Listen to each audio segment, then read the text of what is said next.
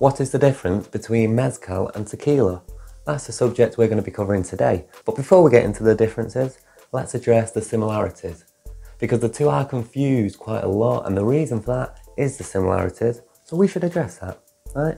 Both of them, mezcal and tequila, have to be made in Mexico. Both of them utilize the maguey plant, that is the agave plant, and both of them are between 35% and 55%, which is where the similarities kind of end, you know?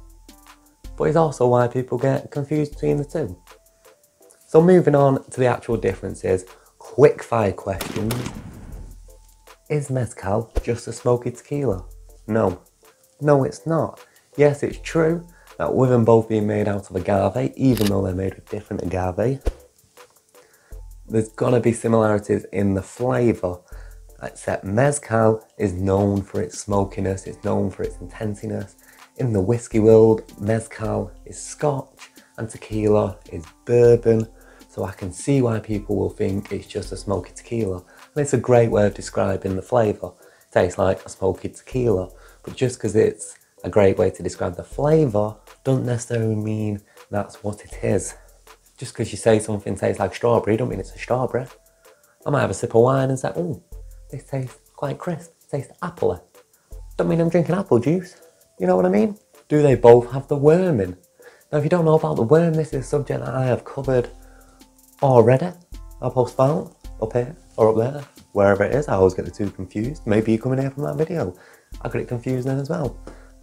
No, they don't. The worm is the larva of a caterpillar. Well, no, it's a caterpillar, which is the larva of a moth. It's the Gastina di Maguel. It lives on the maguey plant, and it is used in mezcal, not tequila.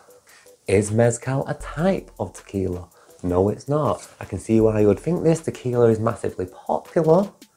So when mezcal started to make a name for itself, people automatically think, let's liken it to tequila, must be a type of tequila. In matter of fact, it's the other way around. Mezcal predates tequila, and tequila is a type of mezcal. Basically, all tequila is mezcal, but not all mezcal is tequila, right? Just like how all jacuzzis are hot tubs, but not all hot tubs are jacuzzis. Same thing. Is mezcal stronger than tequila? Generally speaking, yes. But in reality, no, they both have the same regulations, and depending on what country you get it from, the regulations of that country dictate where it should be ABV wise. Both of them fall between the range of 35% to 55%. But generally speaking, especially in the UK, you get ones that are going to peter on that 41%, 45%, whereas tequilas around here are kind of stuck within the 40% range. So generally speaking, yes, but that's not entirely true. Now we've got the quick fire questions out of the way, it's time to address the big differences. The first being agave. Now agave is a type of plant, it is a succulent, you will have seen this before, it kind of looks like a pineapple. A lot of people think it's a cactus. It's not a cactus. It's actually more closely related to the asparagus. So there's a little fact for you. But both tequila and mezcal use agave. However, there are over 250 variations of agave, through small household ones to 10-foot ones. Ones that take 5 years to mature and ones that take 30 years to mature. The flavour differences in those and using different ones for the base is going to be completely different in the end. With tequila, you're only allowed to use one type of agave to name it tequila. That is the Blue Weber agave. Blue Weber takes between 7 and 10 years to mature. It's normally a sweeter agave, it's quite large, and it is what the flavour of tequila is Blue Weber agave. Mezcal has the choice of using up to 30 different types of agave, which include the likes of the most popular being Aspidin agave, as well as a bunch of others that I cannot pronounce and I'm not going to try. But mezcal uses a lot of agave. Okay, so how does this affect the flavour? With tequila, using the same type of agave, it ensures consistency throughout. There is kind of a stamp of quality on tequila, unless mixer when you're using 50, but that's a whole new thing. Basically, you're going to have consistency. You're going to know from producer to producer, brand and brand, what your tequila is going to taste like, or at least what it should taste like. Whereas mezcal, you've got a bunch of different ones, so you can really taste the versatility. You know, one agave might taste really floral and herby, another one might be really rich, might be really spicy. Tequila, consistency. Mezcal, versatility. The next big difference is where it's made. They both have regulations to where they have to be made in order to be named either mezcal or tequila. Tequila has to be made in one of 5 states. This is 90% of which takes place in Jalisco, and the other 4 states neighbour Jalisco.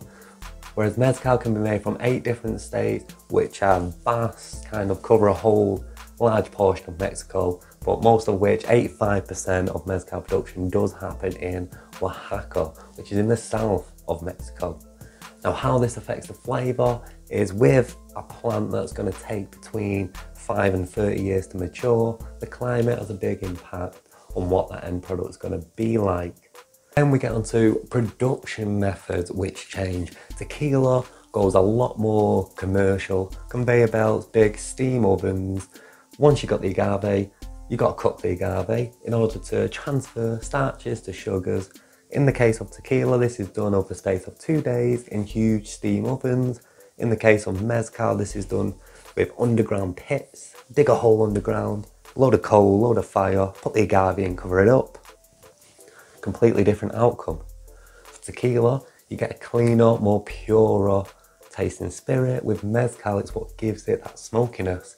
That intense smokiness is because the agave has been smoked underground with that smoke trap, nowhere to go, for about 10 days.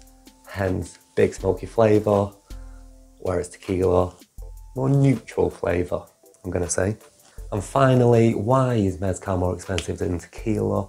Once again, it comes down to the way it's made, comes down to mezcal being more traditional in production methods and tequila being more commercial.